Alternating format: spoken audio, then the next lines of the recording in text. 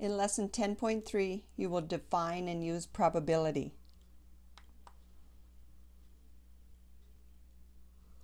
The probability of an event is a number from 0 to 1 that indicates the likelihood the event will occur. When all outcomes are equally likely, the theoretical probability that an event A will occur is a fraction, the number of outcomes in event A divided by the total number of outcomes. I like to think of this as successes over possibilities.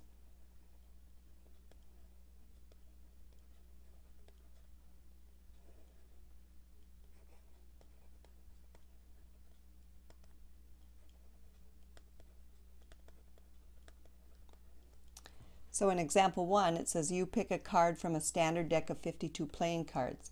Find the probability of A picking an 8. So our successes, since there's 4 8s in a deck, would be 4. And our possibilities, since there's 52 cards in this deck, would be 52. So our probability of picking an 8 would be 4/52, or simplifying, we get 1 over 13. 1/13 probability of picking an 8. In B, it says find the probability of picking a red king. Well, in this deck of 52 playing cards, there's 2 red kings, a heart and a diamond. Those are our successes, and again our possibilities are the 52 cards. So 2/52, or that's going to simplify to 1/26. A 1/26 probability of picking a red king. In example 2, there are 9 students on a math team and names are drawn one by one to determine order for competition. We want to find the probability that 3 of 5 seniors are chosen last in any order. Well, one of the key words here is chosen. Our successes on the top are going to be found by choosing 3 from 5. 3 seniors from 5 seniors that are on this math team. Our possibilities are going to be choosing 3 students from 9 total students on that math team. So simplifying, we're going to have to use our combination formula. The first combination in the numerator is 5 factorial divided by 5 take away 3, which is 2 factorial, 3 factorial. In the denominator, we have 9 factorial divided by 9 take away 3, which is 6 factorial, 3 factorial. So we don't divide by a fraction, we multiply by its reciprocal instead. So I'm going to invert that denominator and multiply it to the numerator. So I have 6 factorial, 3 factorial on the top, and 9 factorial on the bottom. Okay, now it's ready to cancel, so I'm going to cancel 3 factorial top and bottom, cancel and expand. So now I'll expand 5 factorial in the numerator. That's going to be 5 times 4 times 3 times 2 factorial. I'll stop there because I have 2 factorial in the denominator. Okay, and then also in the denominator I have 9 factorial. If I expand that, I can go 9 times 8 times 7 times 6 factorial, and I can stop there because I have that 6 factorial in the numerator. Okay, now canceling, I'll cancel 6 factorial top and bottom. I'll cancel 2 factorial top and bottom. I can cancel a factor of 4, that goes into 8 twice. And I can cancel a factor of 3, that goes into 9 3 times. So it looks like I'm left with 5 in the numerator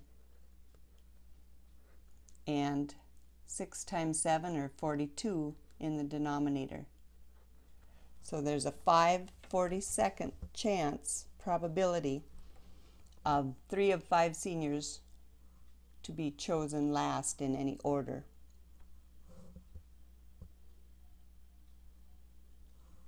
Okay, when an experiment is performed that consists of a certain number of trials, the experimental probability of an event A is given by this fraction, number of trials where A occurs divided by the total number of trials.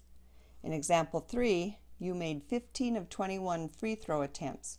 Find the probability that you make the next free throw. Well, the number of trials where A occurred was 15, and the total number of trials attempted is 21.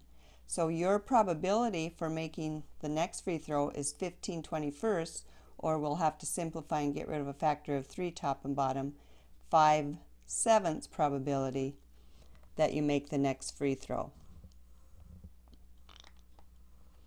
Geometric probabilities are found by calculating a ratio of two lengths, areas, or volumes. In example 4, we want to find the probability of a dart hitting the shaded region in the target. So to determine that shaded region, which is our successes in the top of our probability, we could first find the area of the entire rectangle, and since the diameter of this circle is the same as the width of the rectangle, we know that the length of this rectangle is twice that diameter, or that rectangle is going to have a length of 8. So the total area of this target is length times width, 4 times 8. And now we need to subtract the areas of the two circles because they're not the shaded region. And once we subtract the two areas of the circles, we'll be left with the shaded region as our successes. The area of one circle is pi times radius squared, and if the diameter is 4, the radius is 2. So we've got pi times 2 squared for the area of one circle, and I'm multiplying by 2 to get the areas of both circles. Now our successes would be hitting the target itself, which has an area of length times width, or 4 times 8, that rectangular target. So we need to simplify here. So 4 times 8 is 32, minus 2 squared is 4, and 4 times 2 is 8, so we're subtracting 8 pi from 32, and in the denominator we have a value of 32. Well, we can factor out an 8 from the two terms in the numerator. That's going to leave 4 minus pi, and we can factor 8 from the denominator. That's 8 times 4.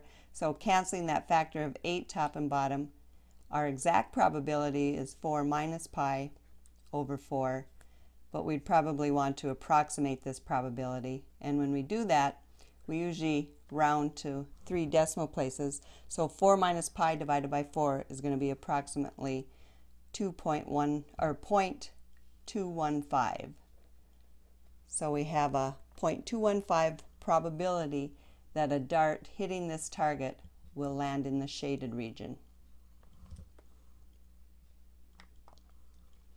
Odds measure the chances in favor of an event occurring or the chances against an event occurring. Odds in favor of event A is the number of outcomes in A divided by the number of outcomes not in A. The odds against event A is the number of outcomes not in A divided by the number of outcomes in A. So they're just reciprocals of one another. In example 5, a standard 6-sided die is rolled. In A, we want to find the odds in favor of rolling a 6. So in favor of means that we want number of outcomes in A on the top, and since there's only one 6 on this die,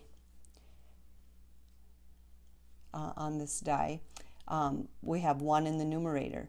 And then in the denominator, the number of outcomes not in A would be the other 5 numbers on this 6-sided die. Okay, so we have a 1 in 5 odds of in favor of rolling a 6. Or we could write that too as 1 to 5 using a colon. We could write it as a fraction, or we could write it using our colon. Okay, in B, it says find the odds against rolling an odd number. Well, odds against rolling an odd number, the number of outcomes not in A, are the 3 even numbers on this die. The number of outcomes in A is the 3 odd numbers on this die. So we have a 3 to 3 odds of rolling an odd number. Or we want to write that as a 1-to-1 odds, or again we can write it as 1-to-1 using the colon.